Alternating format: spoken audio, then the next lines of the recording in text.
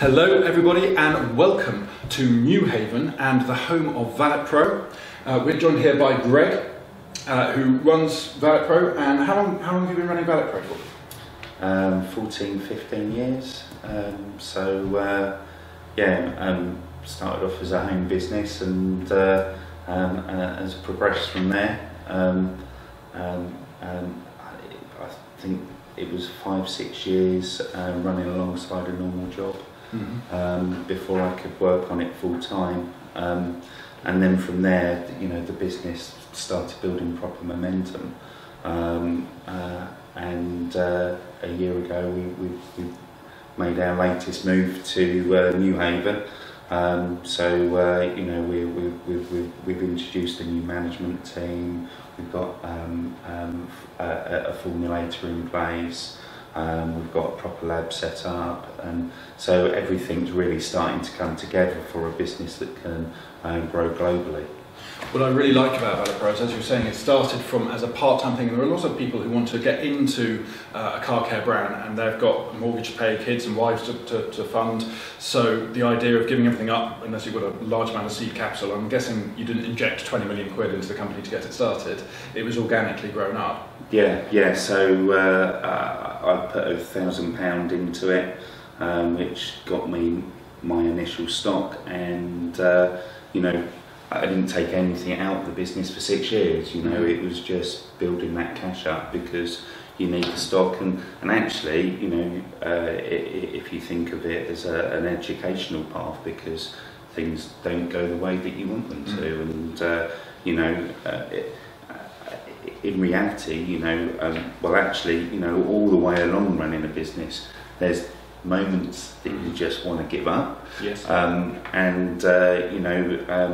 I would say that actually the business right now is probably presenting the toughest challenges we've ever had, or I've ever had.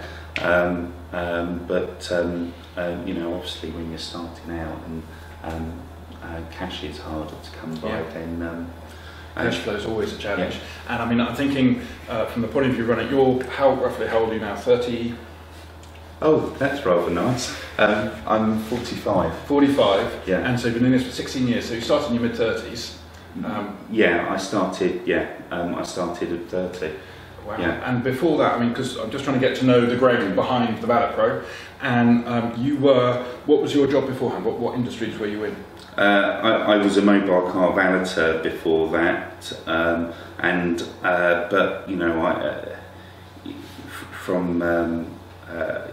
I suppose about 23 onwards, my working career was, just doing lots of, I worked as a waiter at TGI's, I've gone travelling, and that's probably where my mind opened up to running my own business. Selling stuff out of a bag, and it's a mindset, that, isn't it? Is when quite often when you're kind of getting into adult life, I guess, and you think, oh, this is going to be the channel for me. And actually, travelling sometimes it's when people get really ill, or they realise their mortality, and they think, actually, no, damn it, I'm gonna try and make something more. I'm going to be a bit more ambitious. And setting up a company like this, I mean, that's a hell of a journey you've had. And it's interesting you say you're a mobile car valeter, because the products, in terms of how easy they are to use, and how a lot of our PVD guys use them for the wash and decon stage, it really shows that it's run by somebody who knew what you wanted from a product.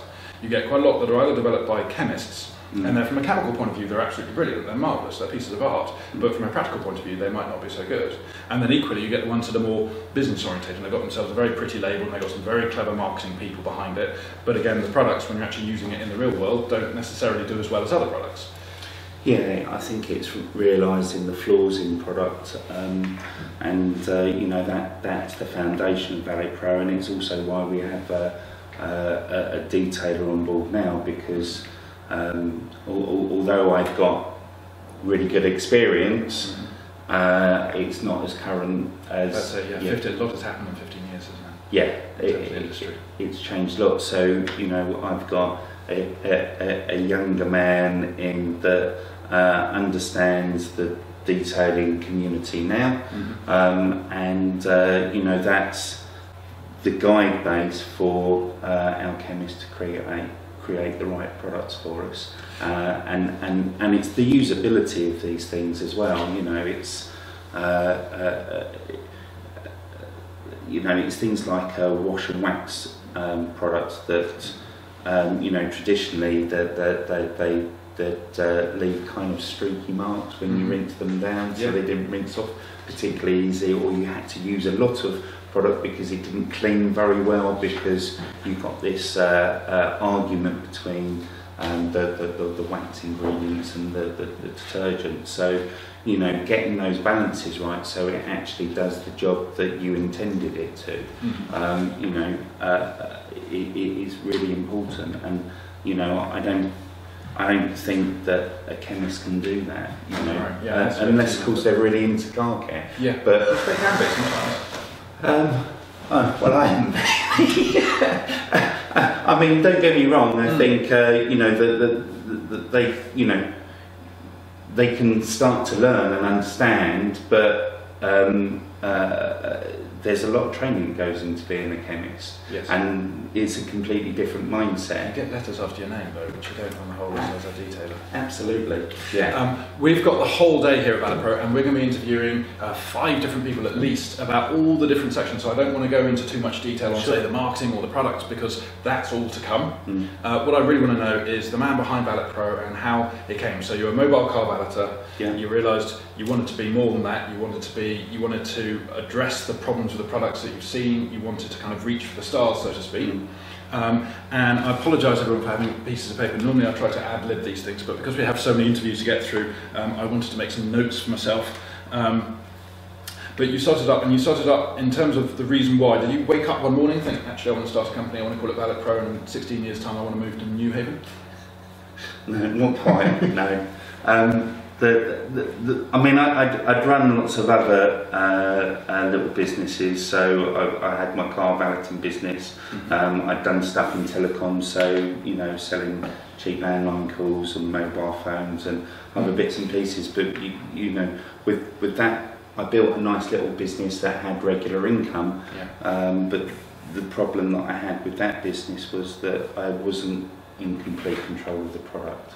So when things weren't right, it was very difficult to fix. Well, you're further down the supply chain, I guess, and at the moment you're at the very top of the supply chain, sort of at the pyramid, so to speak, between your suppliers for raw ingredients and then the customer supplies, so it puts you in control. Do you think all business owners are basically just control freaks? I've heard that story, possibly. I don't. Diplomatic of you, though. I mean, there's a bit of plausible deniability potentially. I don't think I'm that controlling, to be fair. I think I'm, but then at the same time, you know,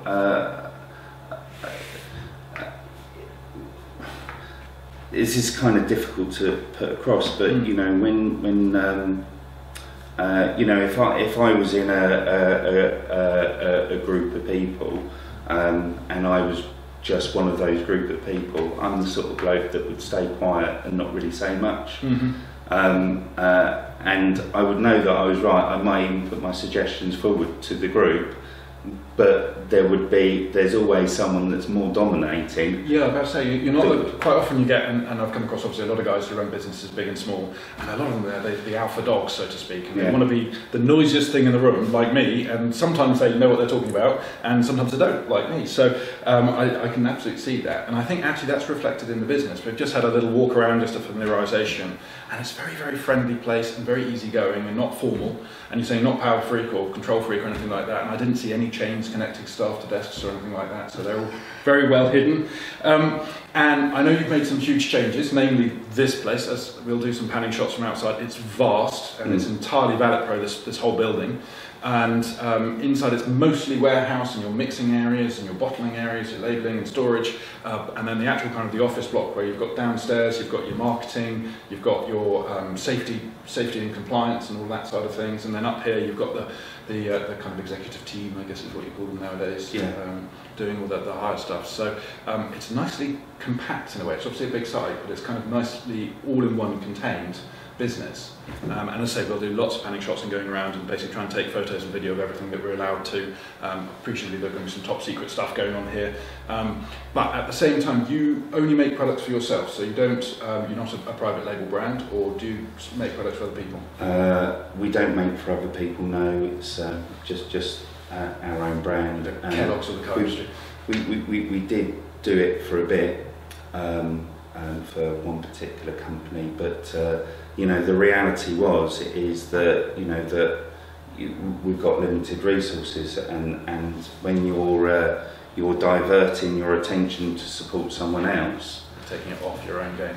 Absolutely. So we supported that customer and passed them over to a company that specialises in that type of work, and so we could just focus on what we were doing. And you know, in reality, when you're doing private label, the margins pretty slender anyway. Yeah, absolutely. And you know, I can see why that type of business model works, but you have to be tailored to it. I mean, if you look at the likes of CarCam, their facility is all about being able to do it. But they've only recently bought out, or really, they've got a reseller range, a consumer range, and they've only just started pushing that. Because their main focus really is on the white label, and from your point of view, you know, your brand, you're going to customers, you're going through channel, going through resellers, it's your brand that you want to work on. I totally understand that. This growth that you've had, I'm intrigued by it, because obviously you've got that timescale, which is 15 years, is from, in corporate terms, that's a very mature business. Do you think the growth is a result of hitting new markets or increasing a market share, or do you think it's a reflection of the detailing industry as a whole growing, and you've just managed to sort of surf that wave of growth? I think there's a combination. In reality, I think it's getting into spreading our appeal into Europe, but I also think it's partly to do with the way in which we've created relationships with the retailers and distributors that we've done. You know, things evolve, and you have to improve things as you go on, and I think the market's starting to change again. So you know, we're looking at how we can improve and work with the people that we work with. So and how we can work with, you know, new territories and new marketplaces, and also get better penetration, because you know, we do very well in the Scandinavian countries, and we'd probably have a 10 times bigger business if we had the same penetration in the rest of Europe as we do in those countries. What was really impressive was at the factory you have all these labels on shelves, and they're all in different languages, and I didn't realise you were such an international operation. You were saying that, are the Scandies a strong place for you? Yeah, it's a reasonably strong market for us. You know, there's always more that can be done, and you know, for small countries, you know, we've done very well in them.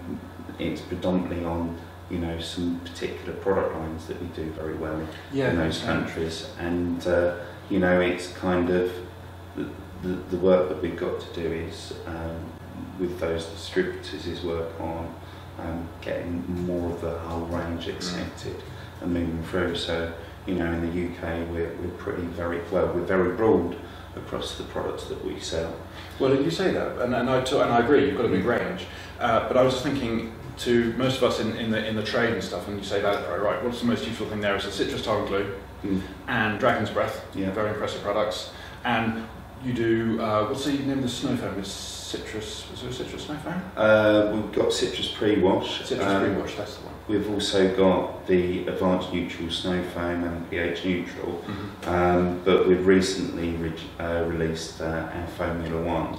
Yes, which, words, yes. So that's, you know, all to do with the management team and the staff, so we all chip in with different names. I think I think that might have been Josh actually that came up with Founder One. If I've got that wrong, I apologise. It's a good play on words. But and so you've got those champion products, and you were saying there's suppliers, new suppliers, both UK and European, are saying, right, we want this, this, and this. But you're like, well, we've got this huge plethora of products here, and so I can see developing it and expanding that is a challenge. And we'll go into the kind of corporate challenges in a later chat, I suspect. But the macro industry, it strikes me that ValetPRO has been very good at staying consistent but growing in an industry that now is very led by vogues and fashion, and it can be quite temporary. You know, you get brands that pop up and 1 month they're the best around, and the next month people don't know what you're talking about, whereas ValetPRO's been sitting there, not necessarily in the foreground of fashion, but just plodding away and developing product and bringing them out. And the nice thing is, you know, you can pick up a bottle of ValetPRO anywhere in the country, and it's going to be consistent product, whereas quite a lot of the smaller brands, you know, it can vary bottle to bottle in my experience of what's been sent sometimes. Okay. You know, 2 bottles with the same labels on, and it's just different parts of the mixture, or I don't actually know always what is the cause. But there is a consistent reliability side, which I think is important, particularly from a professional. If you're going to be buying 25 litres of product, you need to make sure that every 25 litres is going to be a reliable thing you have in the van, and it's going to do the job that you bought it for. So that's all to do with standards, you know. So you know that's the behind the scenes work that goes in. That, you know, we work very hard at, you know, making sure that we get things right. You know, it doesn't always happen, but you know, but as you'll see when you go into the lab, you know, we do proper stability testing. Yes. And so we understand. You know, yeah, and we've got the detailers, so we know how to use the product, we know how to get the best out of it, we know what happens if it gets into certain temperature situations, we know what happens if it gets diluted and left in a bottle. So, you know, we're able to formulate and protect our products against bacteria and bugs, especially with pH neutral formulations. That becomes quite important. That was something, if you read the last issue, which is issue 8 of the magazine, we had John Hogg talking about snow foam concoction, and he put in antifungal, antibacterial stuff in there to stop it going off, and it does literally go off, which is fascinating. I didn't really think that was such a big deal, but he said the way to spot a quality product is keep it for a year and see if it's exactly the same as when you bought it. And also a quick nod to compliance and CLP and REACH and all the rest of it. Every bottle that I've seen for ValetPRO over the years as well, in the days of the old little logos, and now we've got the big sort of EU friendly ones, you're absolutely on point with that sort of thing as well. Yeah. Which, from a professional point of view, you know, we always suggest that all the guys should have all the MSDS sheets and all the relevant documentation in the van when they're using the products, just in case. And I know with you guys, all the MSDS is easy to access, all the labels are clear, and it's got useful instructions as well, is another thing. So it's about that kind of, it's that reliable, steady brand, isn't it?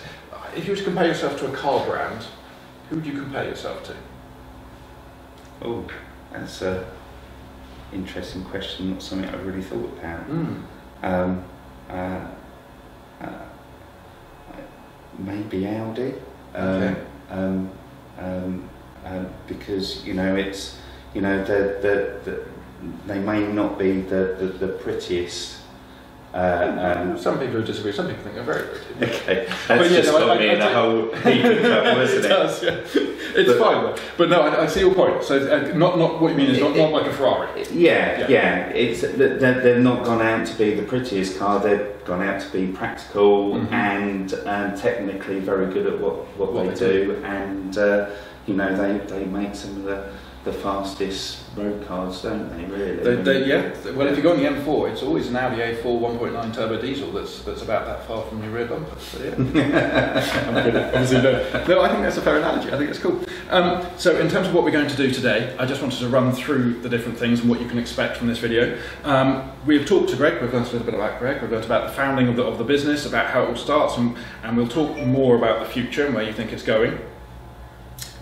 Then we're going to look at the product side, and we're going to talk to Josh, who's your tame chemist. Yeah. And they've got a small lab here that does a lot of the, what I regard as kind of, it's not beta testing, it's more of the kind of readying for market, so the stability testing. They've got a fridge with lots of products in, seeing whether they'll separate. They've got all sorts of other bits and bobs in there, and it's fascinating to see. It's that extra step that a lot of people won't do that I think is quite important, and so we'll have a word with Josh about that. Then we're looking at production, so there's going to be a little bit of operations management, and I do like a bit of operations management. Just an FYI, they have the coolest forklift trucks I've ever seen here, and we'll go into great depth on those until it's banned at the edit. And so we're going to be talking to Milton about that, who's going to be chatting through how you manage such a vast volume of products going in and out of the business.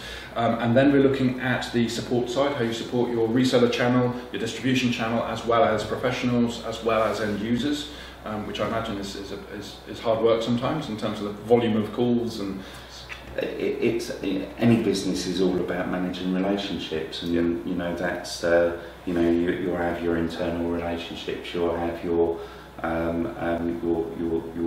customer base, which will be the consumers. Even if you're not trading directly, there's a relationship there to manage, and with your resellers and distributors, and it's getting everyone's expectations on the right level.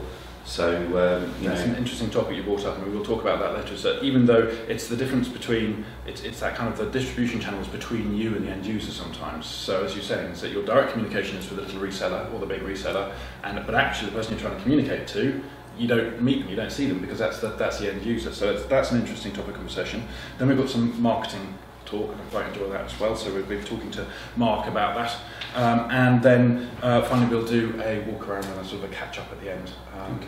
I think it's going to be a very exciting day, so I hope you guys enjoy this video, and we shall start to cruise forth into the main factory area.